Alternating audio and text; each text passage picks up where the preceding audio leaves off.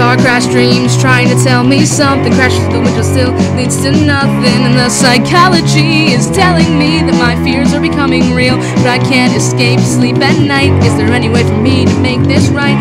Can I leave behind the car crash that is my mind? So are my nerves getting the best of me every night, with all the glass that's shattered in